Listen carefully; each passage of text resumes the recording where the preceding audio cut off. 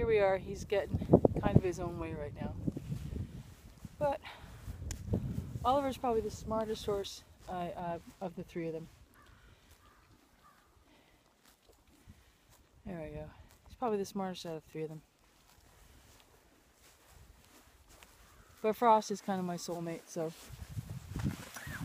I kind of knows that. Alright. Yep. He's not used to actually being the first horse out, so it's kind of a thing for him today. The rest of them are sitting at the gate going, oh, if we'd have known we were getting grass, we'd have come out. So he's busily chomping grass. He's going to be 6 in May, along with Willow. And, you know, when I do rescue and horses and stuff like that, and originally I think I did plan to ride them, but I get more joy out of just being around them than actually riding them. And, you know, it's kind of safer too, because if I get hurt, I can't work, and if I don't work, I don't make any money. If I don't make any money, you know, Candy and Derek are just... they're just amazing. They take such good care of the horses.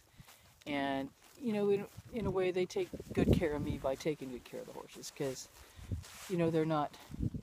if I call them and tell them I'm going to be late, you know, I hate it every time it happens.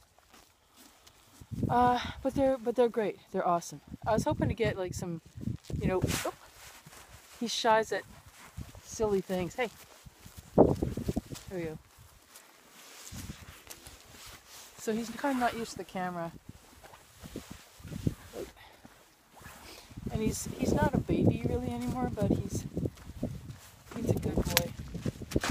He's a really good boy. So you only get his next one to figure out how to do this. There we go. I'm going to hit the tree with the camera if I do this. So. What I'm trying to do is go for walks and talk to them while we're walking. But this is the first time out, so